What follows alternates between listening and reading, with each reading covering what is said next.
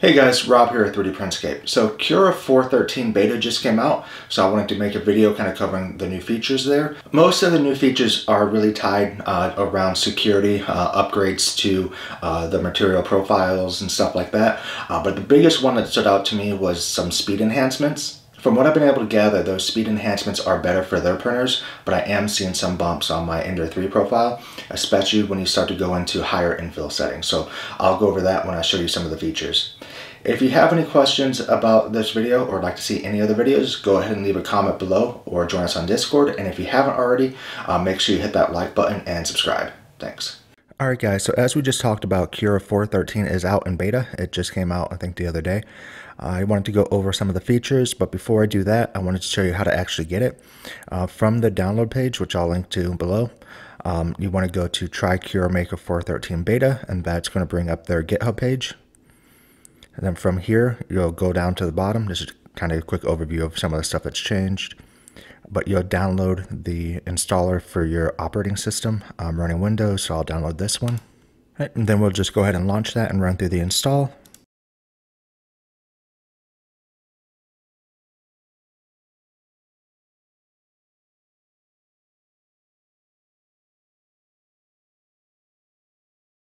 Alright, then once the install has finished, just go ahead and hit finish and launch Cura.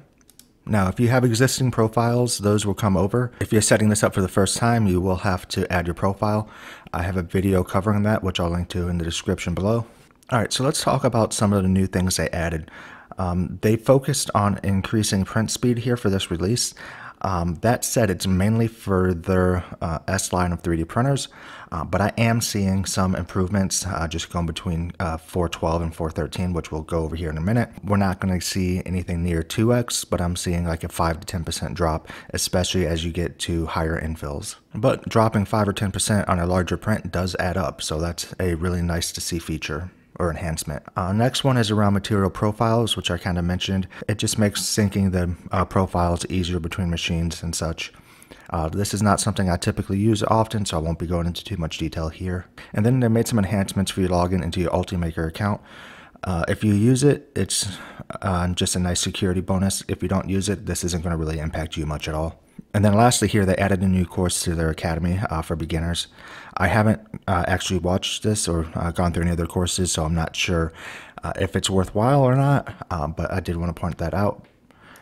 And then they go into a more detailed list of what's changed.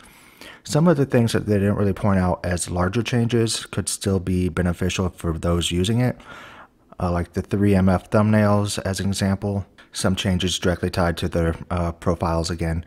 If you're printing at 100%, it'll go to zigzag as an example. The enhancements we talked about in the login. But the other main ones that I thought were worth pointing out was the TPU top layers.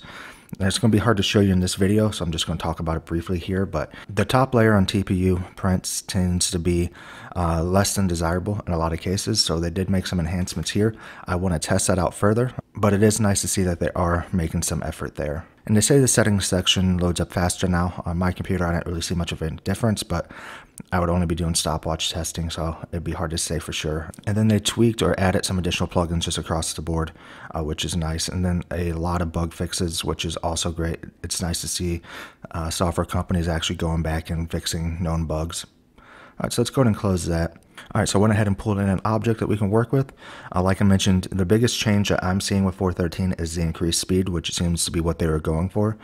So I'll show you a couple examples here between 4.12 and 4.13. So I'm going to slice this Baby Yoda object here on just their standard profile, which I will be updating my profiles and making those available before GA or around GA. So keep an eye out for that. But yeah, I'm just using the standard quality, 20% infill, and I'm going to slice that. And then we'll see what it comes back with. And I'm going to do the same thing on 4.12, which I have here. All right, so at 20%, this is going to use 48 grams of filament and take 6 hours and 25 minutes to print on 4.13.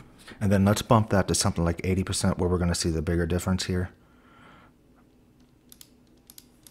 And I'll slice that again. And then jumping back over to 4.12. We're using 49 grams of filament, same infill pattern, same percentage.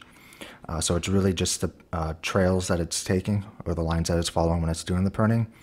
And it takes an extra 10 minutes at 6 hours and 35 minutes. And then I'm going to change that to 80% as well and slice it again.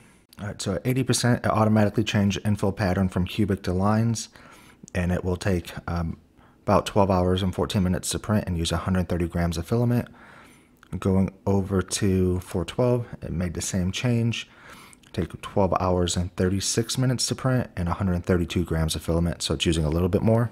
So with this model, that took 22 minutes off of the print time and took a little bit less filament to do. I have noticed bigger increases on some of the other models. Let's just drop in Benchy really quick. All right, so Benchy on 4.13 will take 2 hours and 41 minutes to print using 18 grams of filament at 80%. We're over on 4.12. We're looking at 2 hours and 53 minutes using 19 grams of filament. So overall, depending upon the model, we're looking at a 12 to 10% decrease in print time and use a little bit less filament, which is pretty awesome for just some software changes. So for me, that reason alone justifies this upgrade in my opinion. But I'd love to hear what you guys think. Go ahead and leave a comment below and let me know. Alright guys, so that covers the changes in Cura 4.13. I plan on updating my profiles here when that goes GA, so it could be a couple weeks, hard to say for sure. And then I will make another video if anything major changes, or I'll just update the description below. But if you have any questions about this video or would like to see any other videos, go ahead and leave a comment below or join us on Discord. Thanks.